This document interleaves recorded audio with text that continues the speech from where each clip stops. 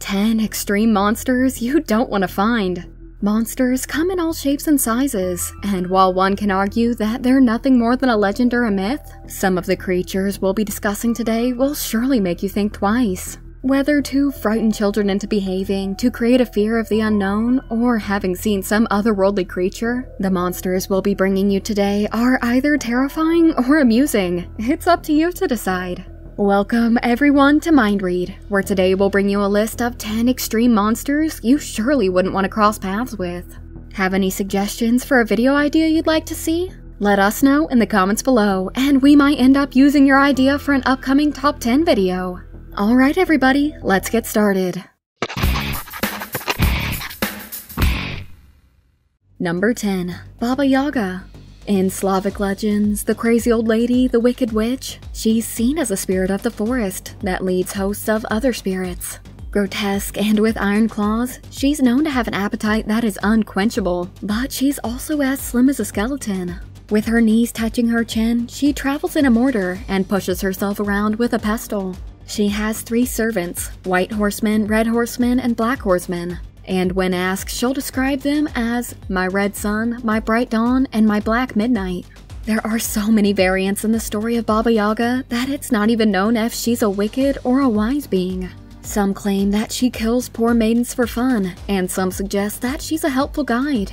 Anyway, we believe this one is probably one of those creatures that came into being just to keep wayward children in line. Before we move on, I've got a little challenge for all of you that'll just take 5 seconds to complete. So here's the deal. You leave a like on this video, smash that subscribe button, and hit the notification bell. And boom, 25 years of amazing luck.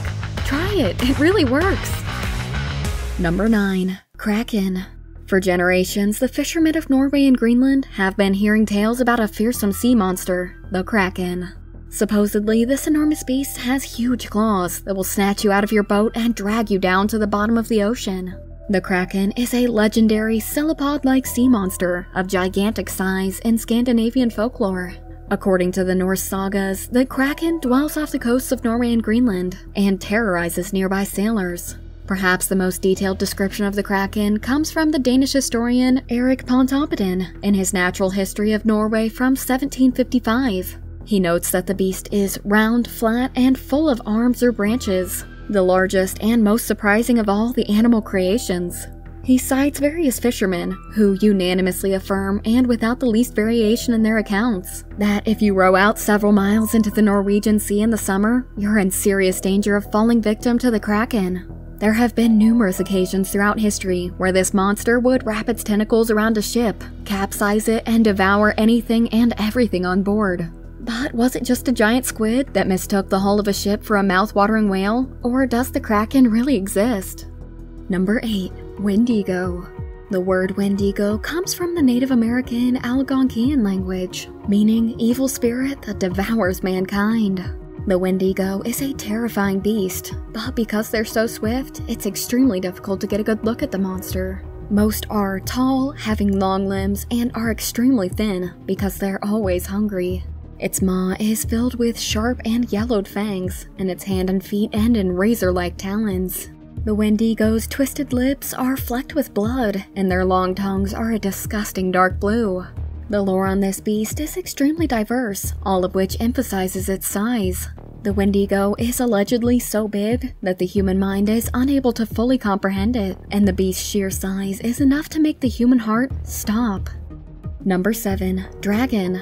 To be honest, in the recent years, we've somehow been programmed to see dragons not as some scary creature, but rather as a pet, thanks to movies like How to Train Your Dragon or Game of Thrones, with Khaleesi's flying around in the skies above her Dothraki army. However, wouldn't it be absolutely terrifying to see one in the flesh? Just imagine a colossal flying reptilian beast with a nearly impenetrable hide, massive gnashing teeth, and who could forget, the ability to breathe fire.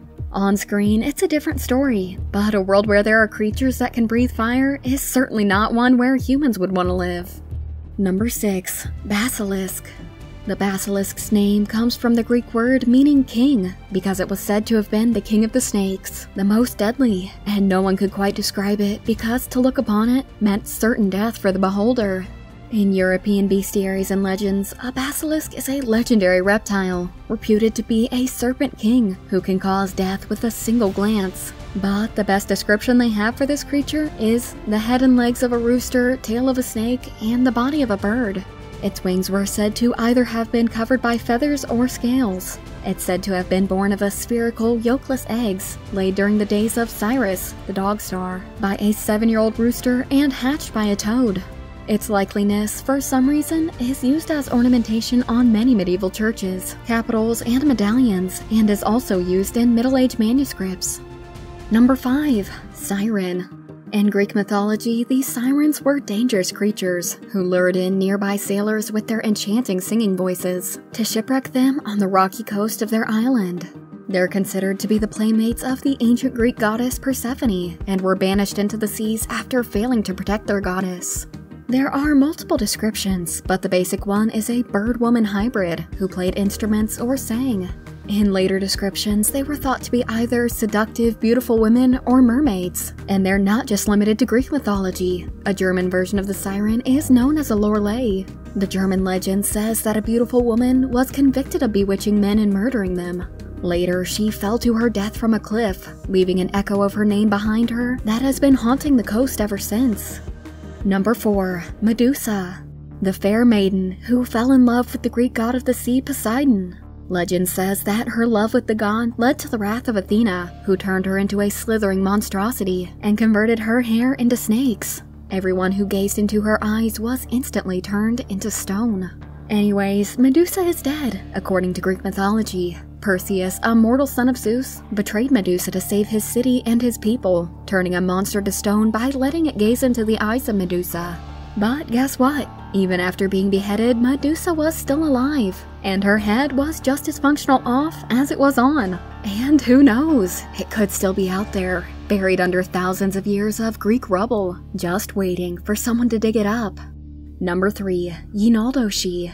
The word Yinaldoshi is a Navajo word that means with it he goes on all fours. Yinaldoshi, or a skinwalker, is a human who is able to shapeshift into various animal forms through witchcraft. Skinwalkers are generally considered frightening, evil, dangerous, and difficult to kill. According to the Native American legend, the Yinaldoshi curse people and cause great suffering and death. At night, their eyes glow red like hot coals. It's said that if you see the face of this creature, they have to kill you. But if you see one and know who it is, they will die. If you see them and you don't know who it is, then they have to kill you to keep you from finding out who they are. They use a mixture that some call corpse powder, which they blow in your face. Your tongue turns black and you go into convulsions and eventually die. They're known to use evil spirits in their ceremonies. Skinwalker stories are told among Navajo children, and they often describe a life and death struggle that either ends in a skinwalker or a Navajo killing the other. Or there are partial encounter stories that end in a stalemate. Encounter stories may be composed as Navajo victory stories, with the skinwalkers approaching a person and being scared away. Are these just stories, or do these creatures actually exist? What do you think? Let us know in the comments below. Number 2. Cthulhu. Howard Phillips Lovecraft was an American writer of weird fiction and horror fiction, who is best known for his creation of what became the Cthulhu mythos. This terrifying, almost godlike creature has an almost coming soon feel to it. He's described as a truly horrible monster with a body that's a combination of an octopus, a dragon, and a human. It's said to be dead but dreaming in the lost city of R'lyeh, a place of madness that is sunken into the depths of the Pacific Ocean. It was said to have been a high priest of the Great Old Ones, unnatural alien beings who ruled the earth before humanity formed, worshipped by gods by the few misguided people. It's said that they are a horrible nightmare and will return causing worldwide insanity and mindless violence, before finally displacing humanity forever.